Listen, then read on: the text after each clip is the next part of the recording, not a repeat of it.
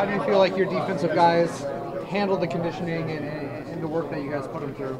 There was great improvement, from the first tour of duty to yesterday. I mean, just a really excited about the improvement that we saw collectively, and then more specifically about certain individuals that have really developed. And nobody was perfect. There were some up times, there were some down times, but just you can never replace time in relationships. So over the last month and a half, it was necessary, what we went through. When you're putting in your vision for the defense this spring, where are your priorities as far as installation, individual work? What are you looking to accomplish with these 15 practices? Well, we've got to improve, right? So we've got players in positions and position groups right now that we think they fit into. And that's based off of our information and the information that we've had over the past couple months just studying them.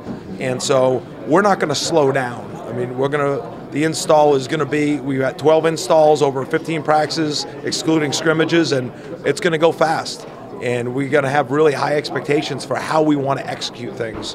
And the biggest message is we want to make sure everything that we took from the tour of duties, the discipline, the accountability, how we worked, that translates over to practice. And just being able to, maybe the aim and the objectives a little bit different because of the football specifics, the assignments, the techniques, but how you do those things, that's the most important things that we got to be able to carry over and connect those two worlds for the players. Because I think with those two things connecting for them, we've got enough talent that it's time to really get this thing to improve in the direction we need it to go. How does having a guy like Marvin, who handles himself in such a professional manner, help you as a coach to have someone like that who can help you as maybe kind of a player coach and be able to get guys and make sure that they're someone that they're listening to as well? Right. Well, I think the role of leaders or people at the front of the unit or team are all important, right? Marvin obviously has a voice here. He's been successful. He's worked really hard in these workouts, but we need more of them. And we need more from Marvin too, and he knows that. So it's not, I'm very slow to identify who those people are because it's really difficult. When you, just like as a coach, to be a coach, you need to be the example every single day.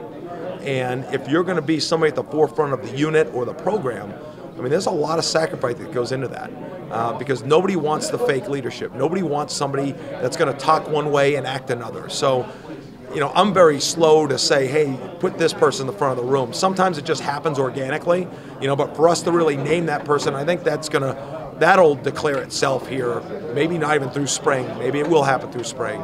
And really leadership and the things that we're talking about is all just developed over time. So it's critical, it's important. If we have the right people at the top, they can help show and lead by example, so it's not always the coaches, and that is something we're striving to create. What do you hope to see from guys like Josh and Hamza, who may not be able to participate fully, but are going to be out there and be able to do some things? We've got a plan for every single player that isn't participating. So we have, there's guys that are in full participation. There's guys that can't participate in any drills, and there's guys that are modified. So we have a plan for all of those categories of players, and whether it's Hamza, whether it's Woodby, whether it's the Kalen Brooks, whether it's Joshua Kanda, whatever the people are. We've got a plan for all of those players. Some of them can practice all the way through, some of them are limited, some of them can't practice at all, but whether it's during practice or post-practice, there's a plan for every individual to make sure that all 15 practices are being accounted for in some form of growth so that when the summer starts, they're all on the same page. Are you happy with the buy-in that you've seen so far, or is it kind of a mixed bag where you've got some guys here and some guys? I don't feel a mixed bag. We start meetings, I see eyes pointing forward, I see people on the edge of their seats, I see engagement. Is it perfect? No, but it is there, and there's intent with our football team right now. There's an intent to improve, and when you sit down there and you meet with them, like their focus is on you, and is it always like that? No, but for the most part, I like where we're at, and I'm excited about moving forward with them tomorrow. What excites you most about that first practice on Saturday?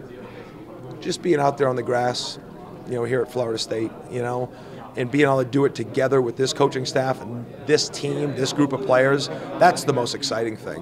The drills, all that stuff, you can name the drill, but to be able to put all these coaches together with all these players with everything that we love to do on that field together, that's the exciting part for me.